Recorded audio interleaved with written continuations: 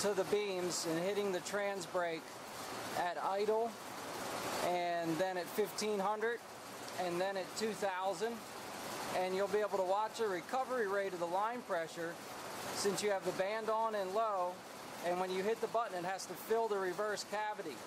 Depending on clutch clearance, depending on voltage to the trans brake, depending on weight of the fluid, all that can be affected. But this will show you the difference of how quick your trans brake will apply when you hit the button at various RPMs.